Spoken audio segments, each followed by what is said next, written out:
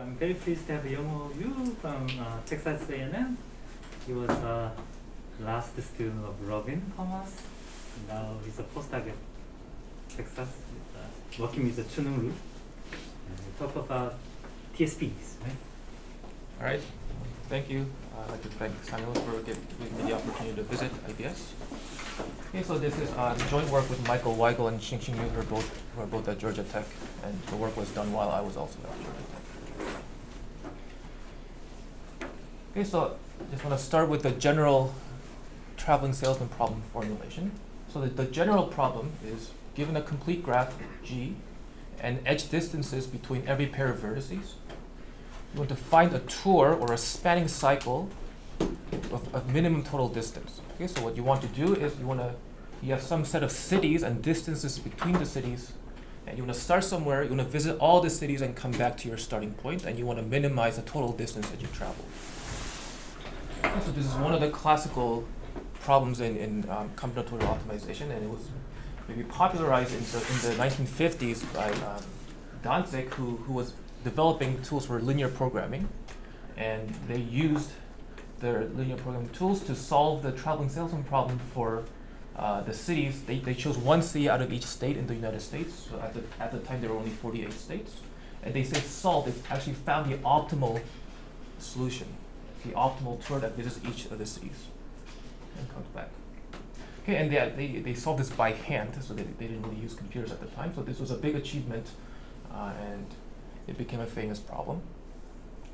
Right, so this is, of course, it's one of the notoriously difficult problems to solve. So it's NP hard to solve exactly.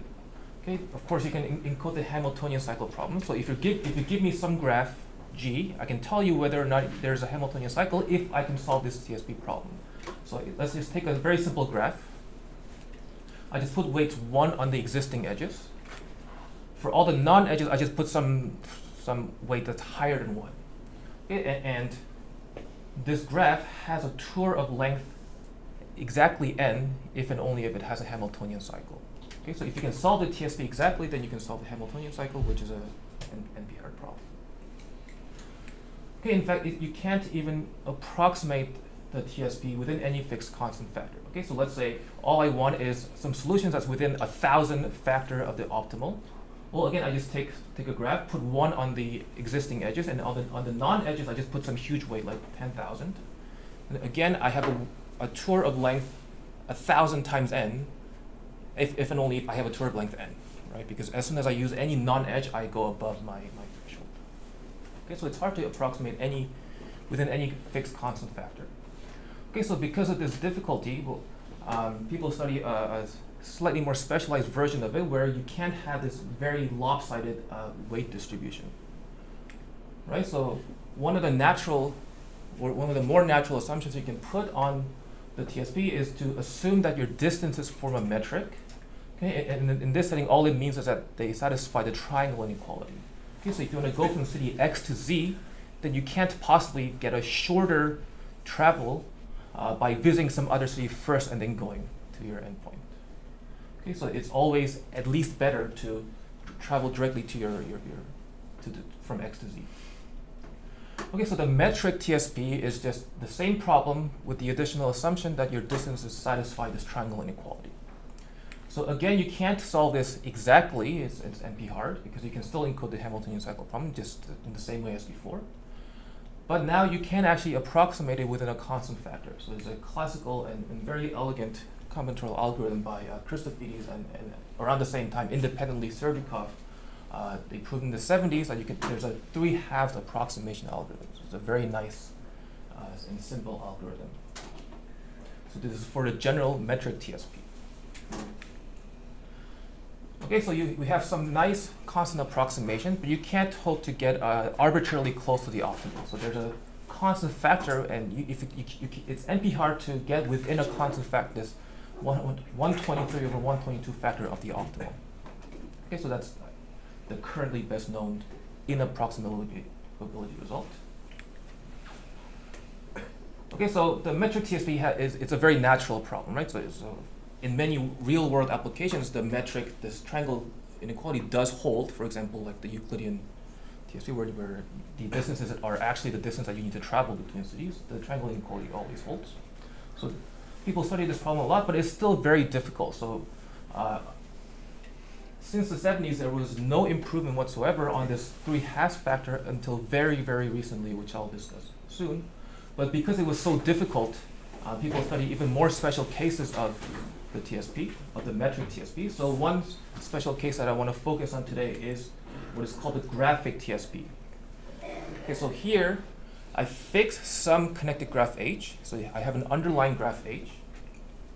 Then I take the metric completion of this graph. So what happens is I just add all the non-edges, but now the distance between any pair of edges is the length of the shortest path between those edges. Okay, so for example, here's some underlying connected graph. So to get the metric completion, first of all, on all the existing edges, I put a weight or distance of 1, because between adjacent pairs, there's a path of length 1. And on all the non-adjacent edges, well, here, they all have distance 2. So I add all the non-edges, and I put a weight or distance of 2 on those. Okay, and this is easy to check that this forms a metric, or it satisfies a triangle inequality. Okay, and if your metric TSP instance comes from some underlying graph like this, then we call it a graphic TSP. So it's a special case of the metric TSP.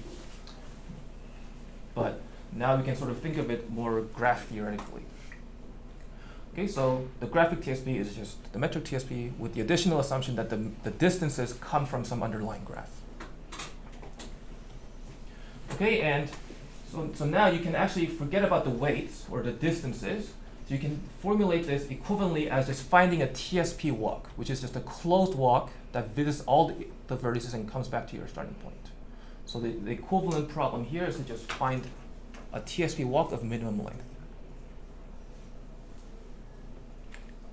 Okay, so why do we care about the graphic TSP? So of course the metric TSP, I think we all agree that it's a very natural problem. And it's a very natural condition to have this triangle inequality, but this graphic TSP maybe not, right? It seems very restrictive. It just seems like some special case that somebody came up with because it's easier. But there's a good reason that why we care about this graphic TSP. Yes? So is there any particular reason to think you walk over H is connected graph? So if it's disconnected, then you can't really travel to another component. Oh, I see. So you should think of it as having infinite weight or something like this. Mm-hmm. Right, so in this slide, I want to convince you that there's a good reason to study this graphic TSP problem, even though it might not seem very natural from a practical perspective. Okay, and the reason is that one of the main ways to study the TSP problem is to look at the integer program. So you formulate as an integer program, and one of the standard methods in combinatorial optimization is to relax it as a linear program. And then try to, you can solve linear programs efficiently, and you want to say something about the integral solution using this fractional solution. Okay, so let me give you the integral or integer programming formulation of the traveling salesman problem. Okay, so what I want to do is have a variable, let's see, variable xe for every edge e, and I want to say, I'm going to set the variable to 1 if I use the edge in my tour and 0 otherwise. Okay, so it's just deciding whether or not I use each edge. Okay, so here is the integer program formulation. What I want to do is to minimize the sum of the distances of the edges that I've used, right? So, sorry, I can't. All right. Use yours. Okay, so I want to minimize the sum of the distances of the edges that I've used. So if xe is 1, then I've used it, and otherwise 0, so I don't contribute anything to the sum. Okay, but of course I want to make sure that the edges that I've chosen forms a tour. So the first condition is that for every vertex, I use exactly 2 edges around that vertex. Because a tour in the complete graph is just a Hamiltonian cycle, right? So it's a cycle that is all the vertices. So in particular, every vertex has 2 edges incident to its tour.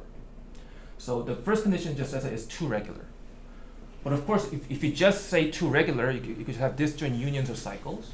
So you also want to enforce that the set of edges that you chose forms a connected graph.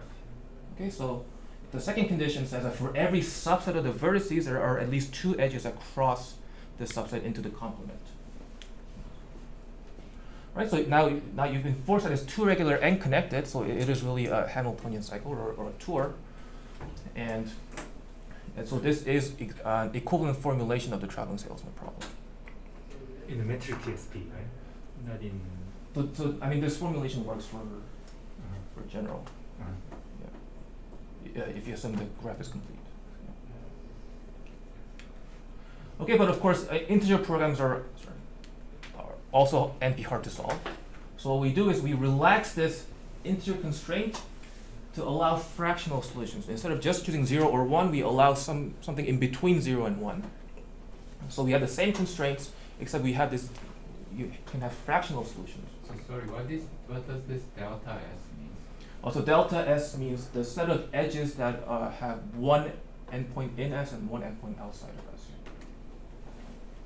Yes?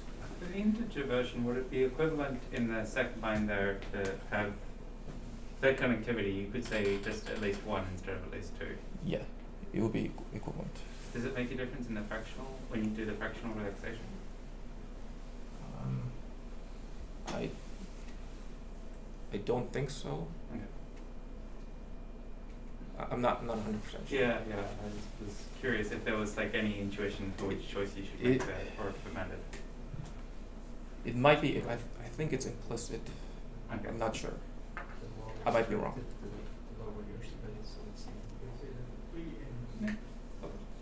I think you might Sure. need it. Just to double check this, when you say S is a subset of V of G, you mean a proper subset? Right? Yeah, right. So yeah, I meant to put the proper subset.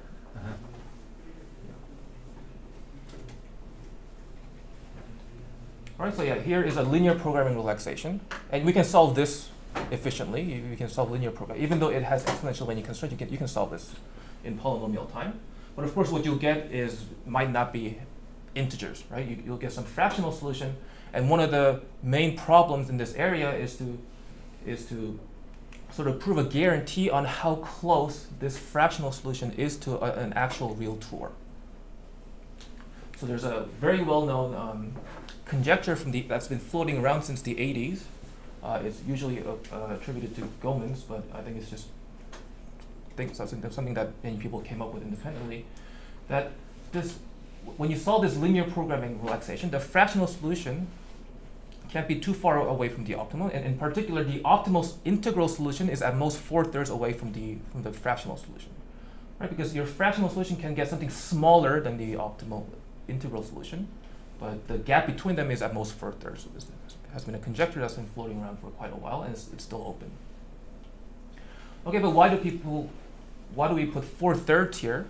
Well, it turns out the only really tight example that we know comes from this graphic TSP instance, and in particular, it's even more special. It's a subcubic graph. So the underlying graph is actually subcubic. So here is a subcubic graph. So we want to sort of take the metric completion of this, or just think of a TSP walk in this graph. So you want a closed walk, a spanning closed walk.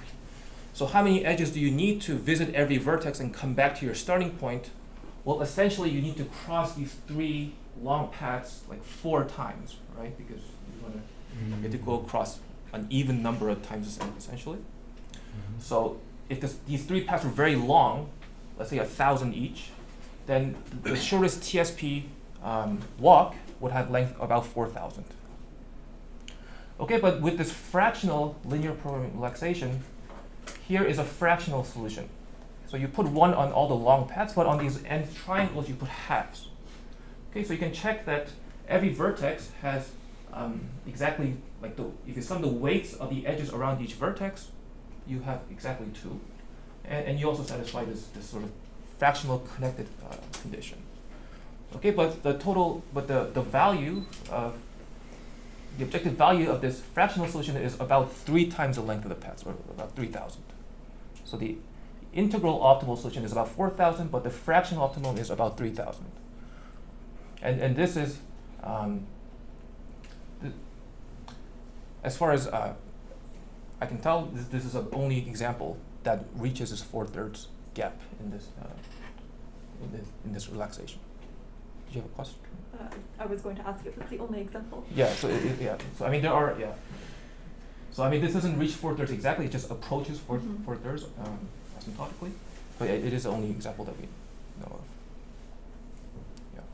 Okay, so this is really the main reason that people study the graphic TSP, and in particular the subcubic graphic TSP. So even though it's really a special case of a special case of a special case, like even if it's too specialized, but people do study this particular subcubic graphic case quite intensively. Okay, so what is actually known about the graphic TSP and the subcubic graphic TSP? Well, okay, so first of all, they're all NP-hard, but they're all special cases of the metric TSP, so there's a 3/2 approximation just by the general algorithm of Christopher and Surikov. Okay, and these are all also you cannot approximate them arbitrarily close, so there's some constant gap where you can't get closer to it unless p is equal to NP. Okay, so these are the negative results, but what improvements have been made? Okay, so again, the classical algorithm 3/2 approximation is from the 70s.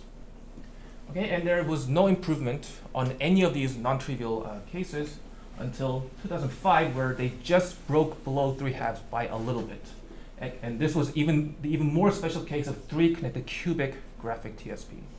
Okay, but this was, at the time, it was considered a big breakthrough because it was really the first non-trivial case where you broke below 3/2. Okay, and after this, once you break through this barrier, there's been a sort of a flurry of results. So for the more general case of the general graphic TSP, after this, they also broke this 3/2 barrier for the general graphic TSP.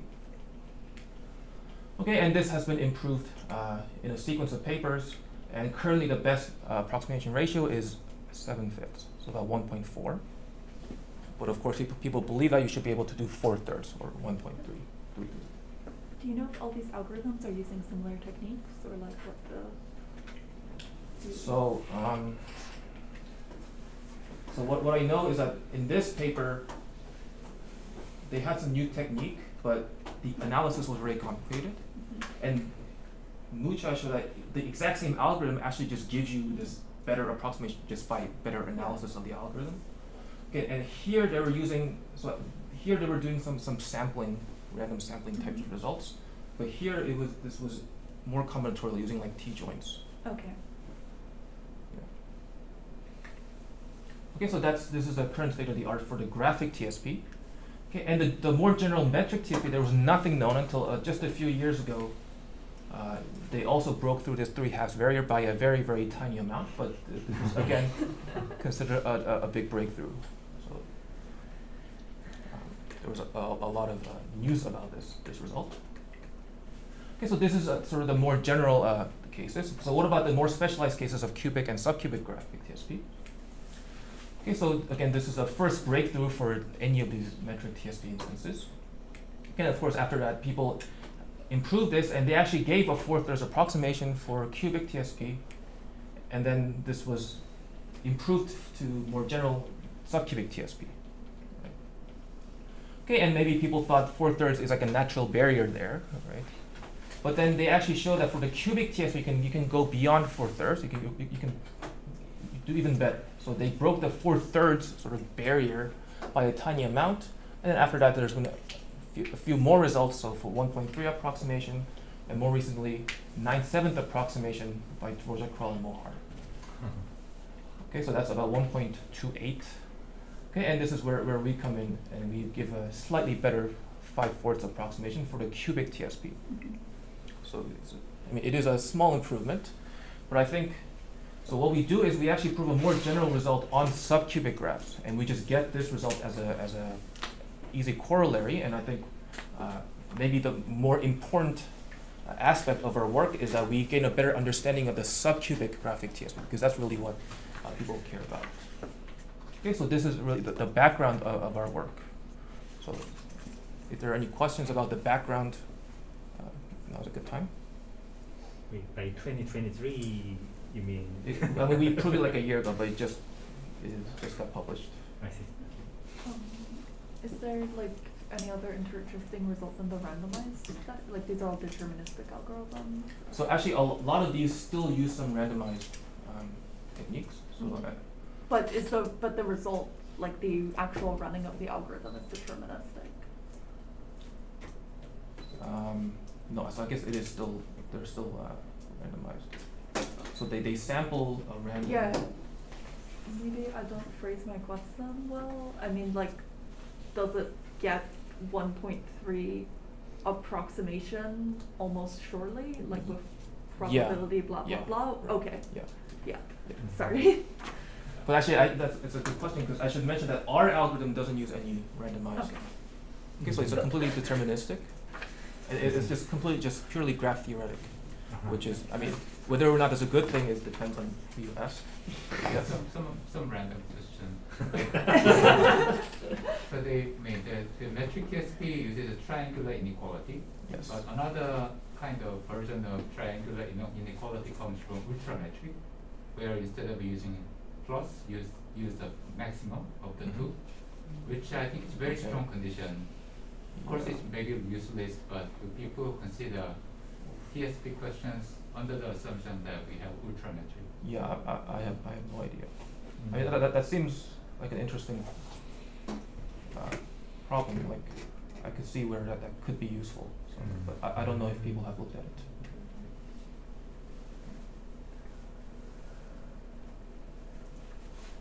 If you have a solution for cubic graph, then do you automatically get a solution for like 4 regular graphs, 5 regular graphs? No, so I mean, one of the open problems that I'll mention at the end is, can we generalize our techniques to like graphs of degree at most k, and get some analogous approximation for k regular graphs? There's a good chance that it's possible, but it'll get a lot more technical. Like our paper is already quite technical, the calculations. There'll be a lot of case analysis, but there's a good chance that that's possible. Okay, any other questions?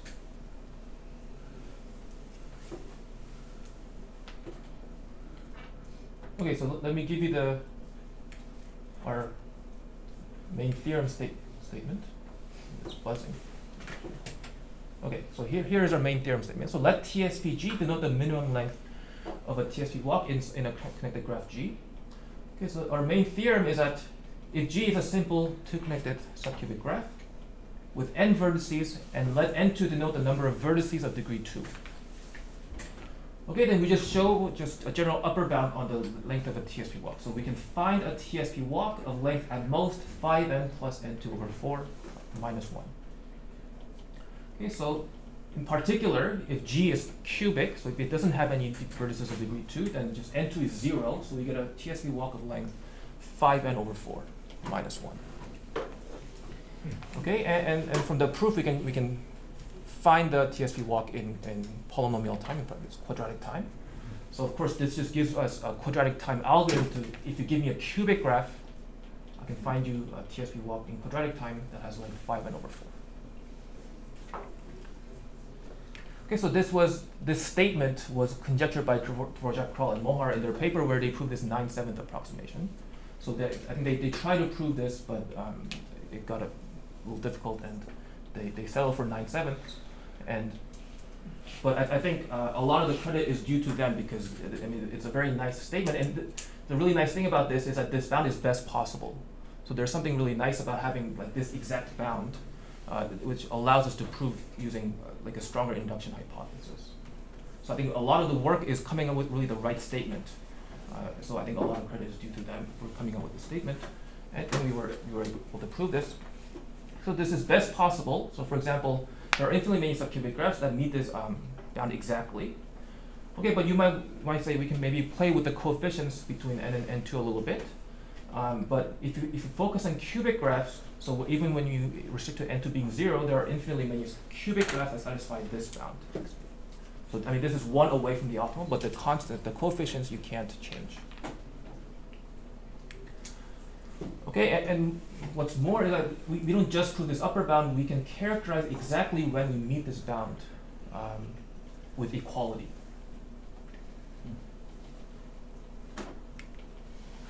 Okay, so to prove this, we use a notion of even cover. So this was also something that Dvorak, Kral, and Mohar came up with.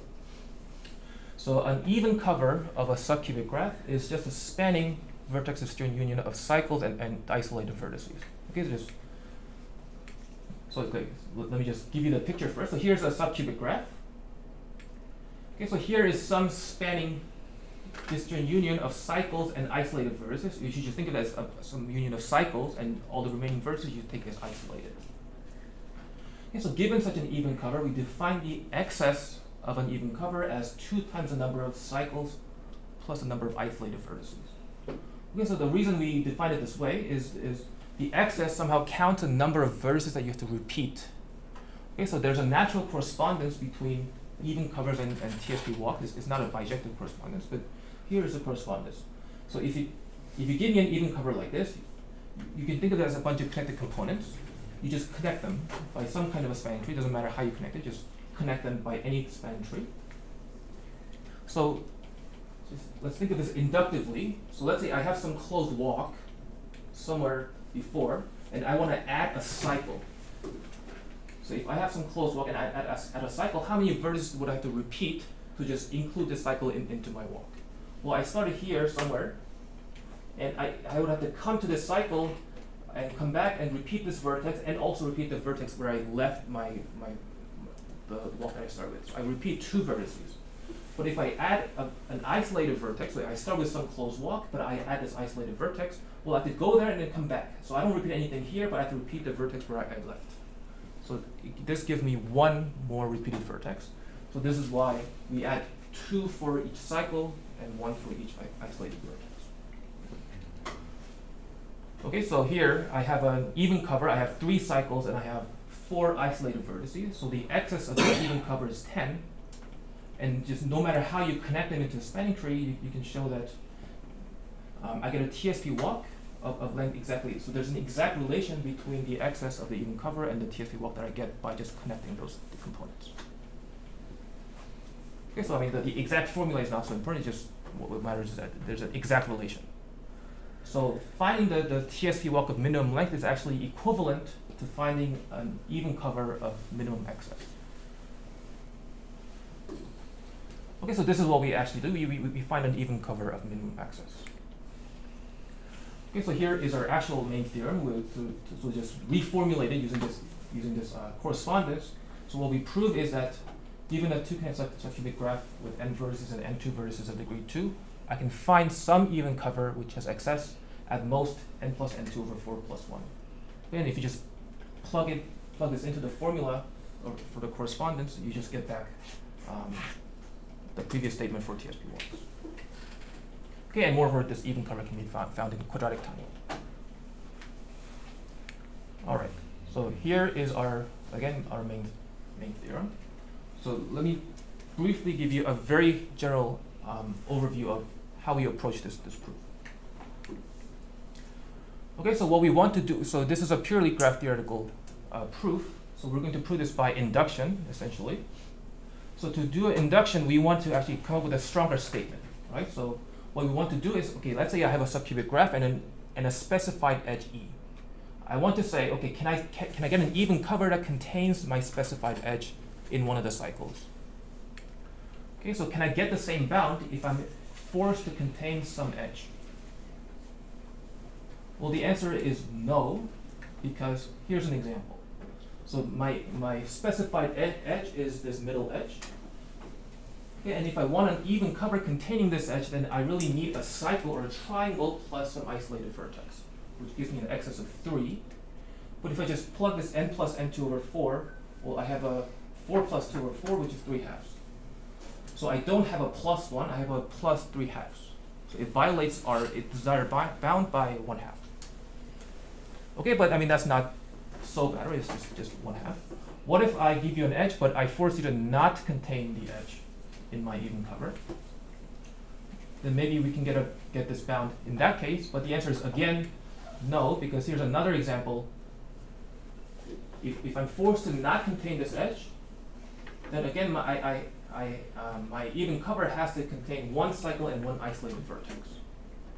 Okay, so again my excess is 3. But again, my n plus n2 over 4 is 3 halves. So I again violate the bound by 1 half.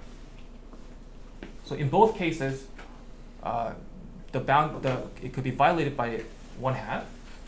But the key observation here is that, okay, so here in the first case, this was bad if I was forced to go through the edge. But now if I allow you to not go through the edge, then I can actually do much better. I can get a cycle. I can cover the whole graph with one cycle. Similarly here, this was bad if I was forced to not use this edge, but if I'm now allowed to use the edge, then I can again cover the whole graph with one cycle. So if I'm really bad with respect to one condition, then I can actually do a bit better than the bound with the other condition. So this is really our key observation, that if you give me a graph G and a specified edge E, then if I look at the two sort of additive constants that I get by forcing it to go through the edge or not through the edge E, then the two additive constants actually balance out in a sense. Okay, so what we do is we actually prove two separate bounds. So if I'm forced to go through the edge, I prove this upper bound. If I'm forced to not go through the edge, I prove this upper bound. Okay, and then we show that these two additive constants balance out. Okay, and moreover, we can characterize both of the extremal cases. So in both, if I'm forced to go through the edge, I can tell you exactly when I'm at this worst possible case, and similarly for the other case. Okay, so here is our actual main statement. So we're just adding more and more information in the sigma theorem so that we can use this in induction. Okay, so let G be a simple subcubic graph, and I have a specified edge E. Okay, so just forget about this connectivity condition. Then if I'm forced to contain the edge, my specified edge, in my even cover, then I can give you an upper bound of +3/2. Okay, so it's a half worse than the +1 that we wanted. And similarly, if I'm forced to not contain the specified edge in my even cover, then I again get an upper bound of +3/2. Moreover, there's a balancing condition that if I just look at the two additive constants, they sum up to at most 2, right? So I mean, in the worst case, I have a 3/2 plus 3/2. Maybe in the worst case, you might get a 3, but no, we can put that doesn't happen. So if I get a 3/2 on one side, then I get a 1/2 on the other side, and vice versa, which is better than the 1 that we want. Okay, so again, we characterize all the graph and the edges that meet each of these inequalities exactly. Okay, and we give a special name to the graphs that satisfy this bound exactly, which means it is sort of the worst possible in both instances. So we say that this pair is tight. Okay, and the fact that we get a 2 here I think is very lucky, because 2 is exactly the excess of one cycle. Okay, so what happens is I'll show you a picture later, but this 2 is very fortuitous. Okay, so also note that this n plus n2 over 4 is always half integral. So there's basically 3 types of extremal cases for the tight classes. Okay, and of course we classify all of those. Okay, so let me try to describe these tight examples. So here's a very simple operation. If I have a vertex of degree 2, and I just blow it up into a 4 cycle like this. So what happens if I do this blow up? Well, the excess always goes up by 1, no matter whether I go through this degree 2 vertex or not, because if I was going through this, so if I had an even cover that went through this vertex of degree 2, then I can route that cycle to one of these vertices, and I just add one isolated vertex. So that gives me an extra isolated vertex, so the excess goes up by 1. In the other case, if this was an isolated vertex, then I just replace it with a cycle. So the isolated vertex will be 1, but I replace a cycle which gives me 2, so the excess goes up by 1. Okay, and also the number of vertices goes up by 3, and the number of degree 2 vertices goes up by 1. So the n plus n2 over 4 also goes up by 1. So doing this operation doesn't really change any of the tightness conditions. Okay, and we say that a graph is H constructible if it can be obtained from some starting graph H by just some sequence of these diamond operations. So here's an example. So here was one of the bad examples if you were forced to go through this edge, right? And we have these 2 degree 2 vertices, and you can just iteratively apply this diamond operation. So here I apply the diamond operation to the bottom vertex. I get this 4 cycle, and then I apply to this top vertex. But I can do this iteratively, so I get new vertices of degree 2. I can apply here, and I can apply here, and so on. So these are all the graphs that can be constructed from K4 minus an edge using this operation. Okay, and here I should mention that, so so we classify or we characterize all the extremal cases, and this is not just some extra nice thing that we get on top of the proof. We actually need these extremal examples in the inductive statement of the proof. So actually our real main statement of the theorem has to, we need the characterization in the statement of the theorem. So here is again the statement from before, but we actually need more information in the theorem. So the three inequalities that we had before, but we can say that the third inequality is satisfied with equality if and only if G and E comes from one of these three cases, or one of these four cases. So K4 minus is just this example, K4 minus an edge, with E being this middle edge. K23 is just K23, and E could be anything, is symmetric. And here I call this a K4 plus because it's a K4 with one edge subdivided. It's not very good notation, but the edge has to be this edge here. So this was an example where if you were forced to not go through the edge E, then you violate the inequality. So these are the three sort of bad examples, or the tight examples, and all the graphs that you obtain by diamond operations on these examples are also tight. And there's one sort of exceptional case of K4. And on K4 you can't do any diamond operation because it doesn't have any vertices of degree. Okay, but what we prove is that the pair G and E is tight, or it satisfies a third inequality if and only if you're one of these classes. You're constructible from one of these four graphs. Okay, and what about this second inequality? So if I'm forced to not go through this edge, then I satisfy this. That I have a plus 3/2, and what we show is that we satisfy this equality, or in the worst case, this happens if and only if G minus E is K23 constructible. So for example, here I have G and my edge E that I'm not supposed to use, so you can just sort of just think of it as deleting the edge E, right? So if I delete the edge E, I get this. So if I start with this, blow it up with diamond operations however you want, and then just add an edge back so that it's subcubic, then that forms a tight example to the second inequality, and those are the only ones. Okay, and now the first one is a bit more complicated.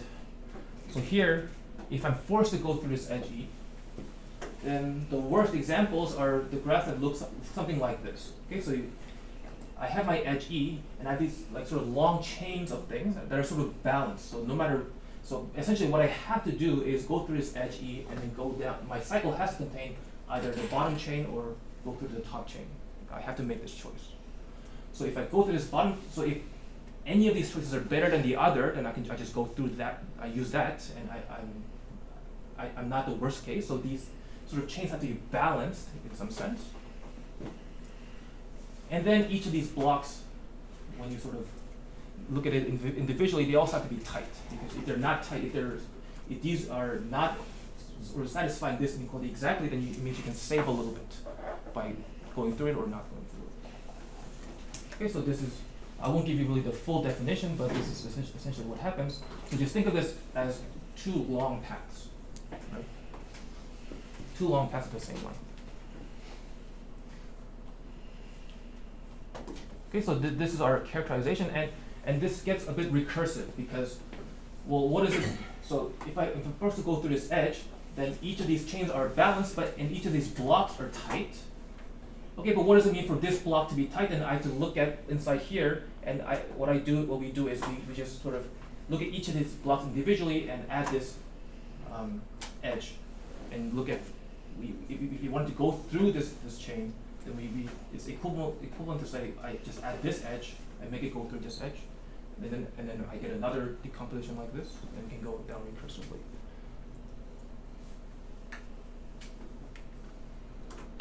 Okay, so that's really our main theorem. Our actual main theorem in the paper is has slightly more information, but I won't. I don't know if it fits on the slide. But. Okay, so let me just pause here a little bit. So let's just recap what we have so far. We have this very complicated statement with all of the information that we could pack into it so that we could have this strong inductive hypothesis for the proof to go through. All right, so in particular, so what happens? Well, we don't actually care in the beginning. We don't care about whether we go through this edge or not, right? All we care about is having some short or even cover with small excess. So if I'm at 3/2, if I'm forced to go through an edge and at 3/2, that means because of this last inequality, I can get a plus 1/2 by not going through the edge and vice versa. So if I don't care, if I just want a general even cover, then the worst case is when in both of the first two cases, whether or not I'm forced to use the edge or not, I'm at an additive constant of +1 in both cases. Okay, so when does this happen? We also classify this in the paper. So the only time this happens when the additive constants are both +1 is when G is exactly isomorphic to K4 or constructible from K to 3. These are the only cases where you're tapped. So in particular, every simple two-connected subcubic graph has an even cover of excess, at most this. And if the minimum excess is exactly this, then you are either K4 or K23 constructible. Okay, and just to go back to our starting point, just by the translation between even covers and TSP walks, if you give me a two-connected subcubic graph, then I can find you a TSP walk of length at most 5n plus n2 over 4 minus 1. Okay, and in the worst case, this is the best you can do if and only if you're either K4 or constructible from K23. So I mean, we really need this sort of complicated statement to make this proof go through. But I mean, in the end, this is what we want. Okay, so any questions about the statement of the theorem? Why do you emphasize simpleness here? Oh, so it's not true if you allow parallel edges, because I mean the bad cases are when you have like, just imagine that these are very long paths, because if you have a long path, you have a lot of degree 2 vertices, so that contributes a lot to make your bound sort of easier to because the upper bound that you have goes up. You have a lot of degree 2 vertices. But if you allow parallel edges, just think of these as parallel edges, then you're just destroying all of your degree 2 vertices without making it any easier to find a small even cover.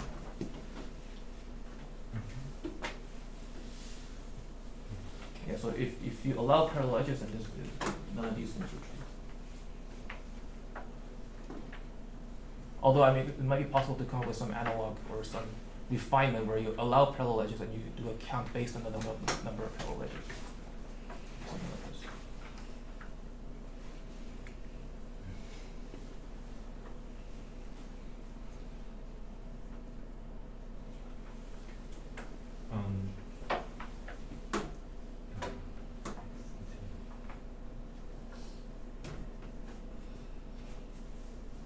Maybe I missed one point. So from the theorem, in order to obtain the corollary, you have to, I mean, you might have a two-connected graph without having an edge whose deletion is two connected.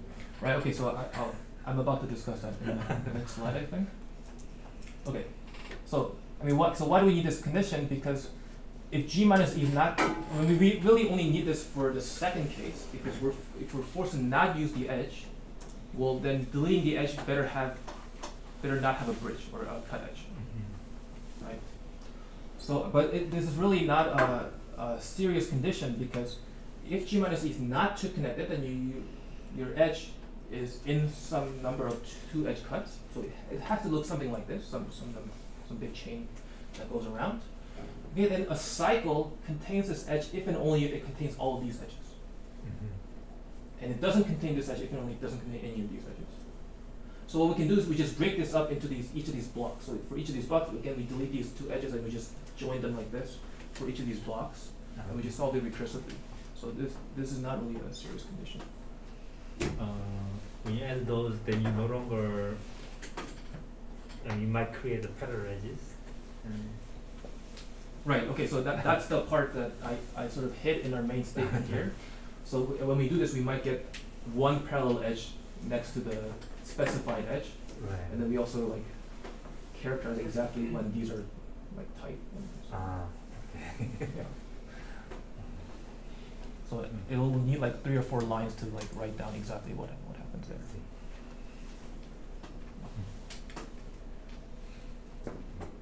Okay, so yeah, so the condition that G minus E is 2 connected is not necessary, so you can just do it recursively with some technical difficulties. Okay, so let's not worry about that. So let me just show you the rough idea for the first inequality, so that's really the main part of the proof. So I'm forced to go through this edge, and we just look at the graph. It's subcubic, so we can say a lot about what it looks like.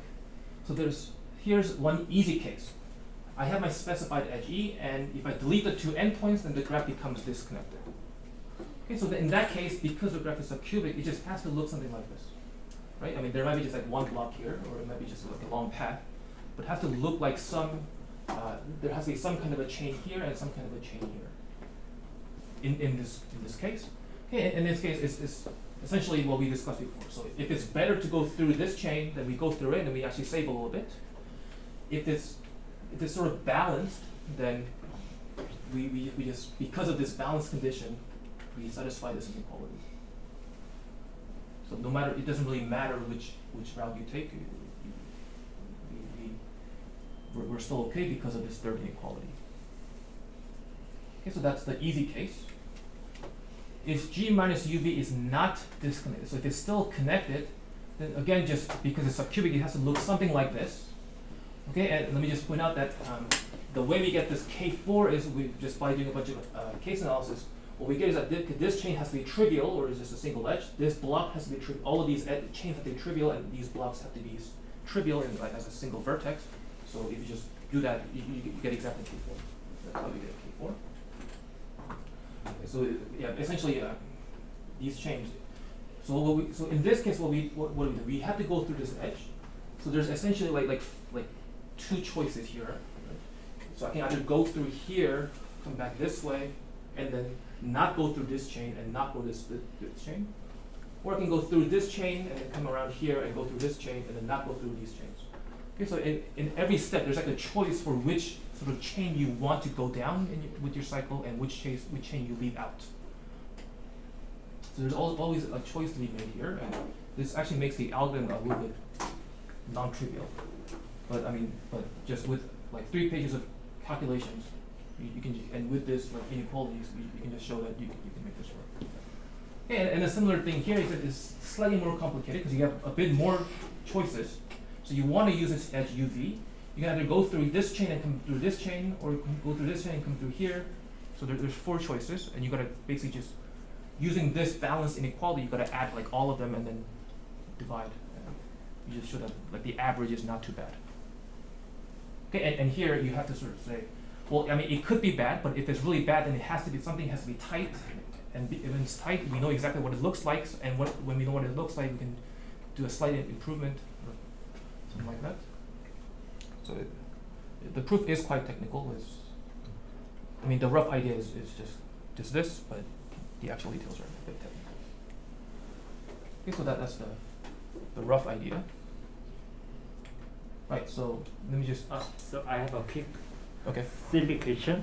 So how do you find the candidate of the graph that satisfies equality? How do you find the candidate?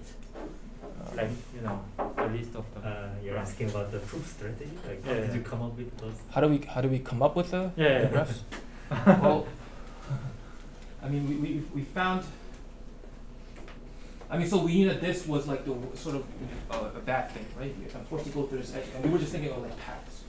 If you have 2 long paths the same length, doesn't matter which one you go through, it still violates this. So this inequality becomes 3 halves, no matter which side you go through. Okay, but then you get this, but you could have blocks, and you can, because we knew about this diamond operation. So you get a recursive structure, and then, I mean, so this recursive structure is what we knew, like we knew that all of the types, everything you can that's constructible from like these simple bad examples, we knew had to be like one of these extremal cases, and then we just guessed that those were the only ones, and it just worked out. Thank you. I mean, this is really why I think a lot of credit is due to the project called Mohar, because they really came up with they didn't come up with the extremal examples, but they came up with this conjecture bound, and I mean the bound itself is actually, I think it's a very nice problem to begin with because everything worked out nicely, even though like the actual proofs are a bit technical. really, the structure of the extreme examples really just show up in the proof recursively.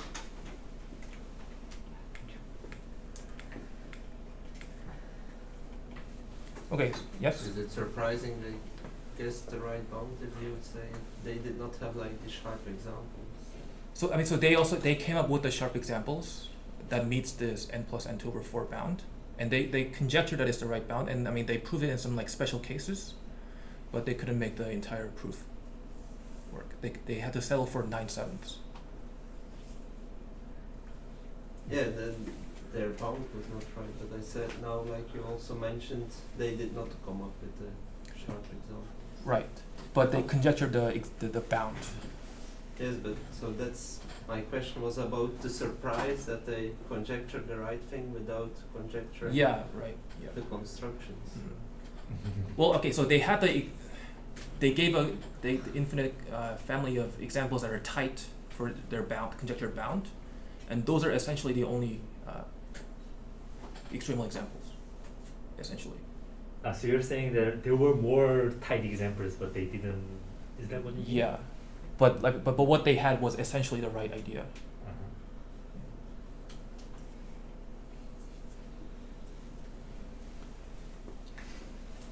Okay, so the algorithm is basically you do it off the proof. So again, there's two algorithms. One, you give me a graph and an edge. I give you an even cover containing the edge, or another algorithm that gives you an even cover not containing the edge. Okay, so I mean, you just follow the proof, but the problem is that there's a lot of choices to be made, right? So for example here, like there's sort of 4 choices on what to do, and you have to decide. You can't just try all 4 possibilities. So once you choose one choice, you have to do it recursively, right? You can't do this for all the choices. So what we do is we sort of just get a worst case estimate of how bad these chains could be. You can do that in linear time. And then just choose one that we know is not going to be worse than the worst possible. So there's a bit of work showing that we can do this, we can decide in linear time a path to go down in this recursive tree that's not going to be worse than the worst possible bound. Okay, so I won't really go through the thing, but we just get a worst case estimate. We can do this in linear time, and then we just do recursively, so the number of vertices goes down by 2, so it's a quadratic time algorithm. Okay, so just to summarize, this is our main theorem.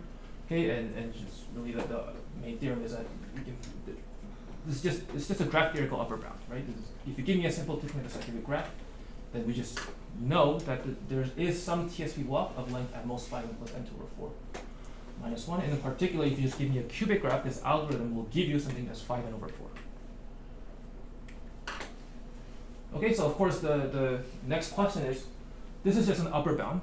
The lower bound is just a trivial bound of n, right? Because we know every spanning cycle has to have n edges. So we don't really do anything non-trivial in the lower bound, right? We just prove an upper bound and we just say, okay, it's 5n over 4. So, I mean, there should be a way to get some sort of a better approximation ratio by having a better comparison of the lower bound and the upper bound, but we don't really know how to do that get any sort of non-trivial lower bound at this point. So I mean, I would believe that this could be slightly improved beyond 5/4 if we can sort of get a better argument for a lower bound. And of course, we want to sort of generalize our ideas because, yeah, like we said in the introduction, many of the proofs or approximation algorithms with these sorts of problems have some random sampling algorithms, but ours is just purely just graph theoretic. And this is like an approach I think people have not explored too deeply. So it may be possible to just sort of go through with push this sort of idea further to get more better approximation ratio for more general graph class. Yes, I'll stop here. Thank you.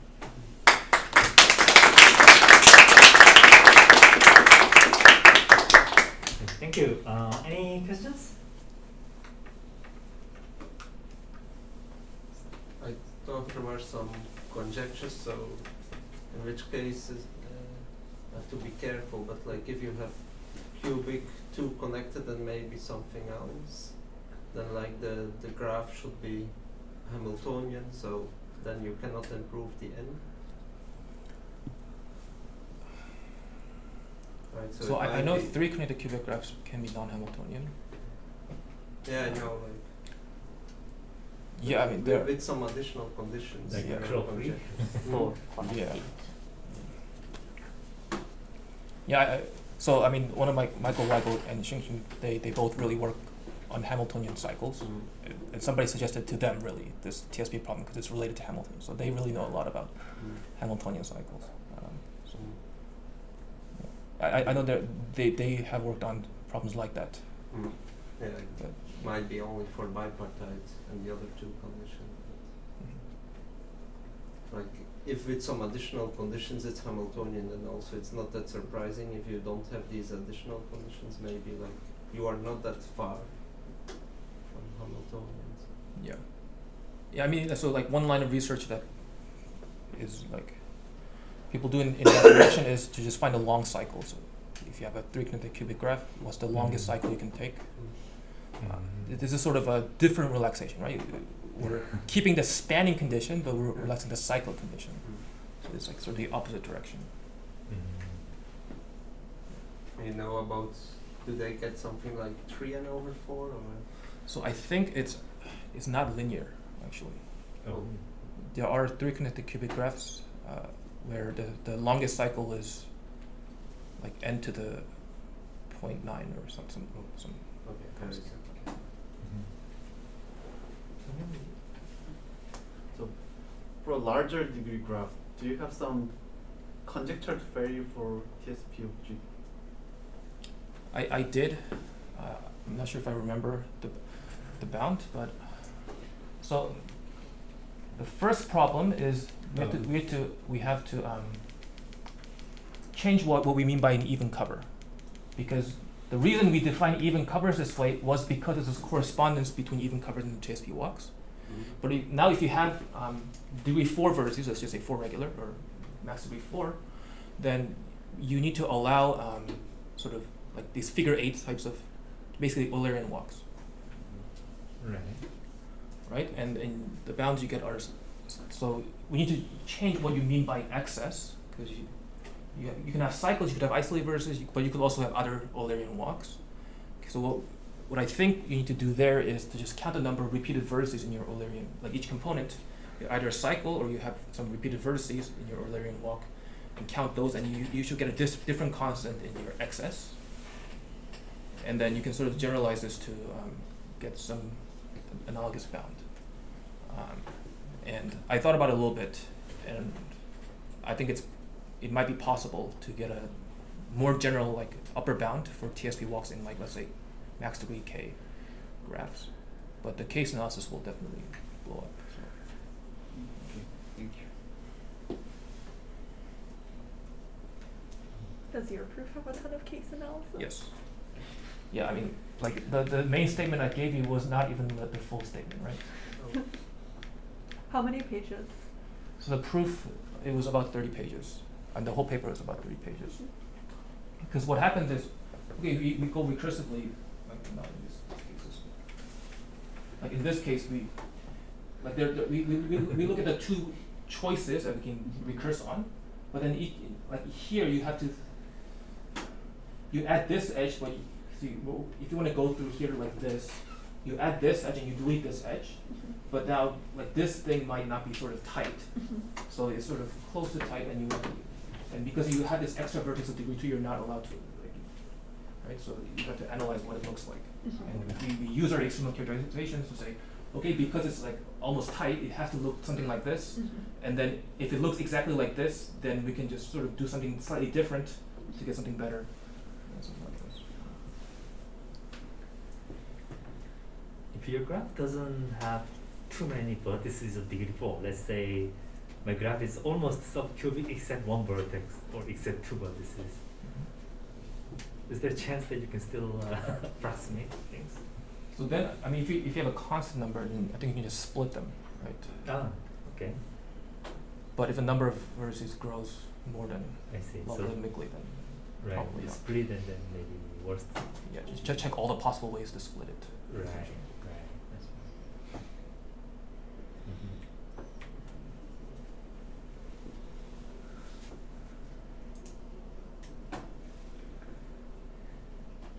And finding an even cover with the minimum excess is also NP complete in general. Yeah, right? I mean it's Because equivalent to the equivalent. TSP.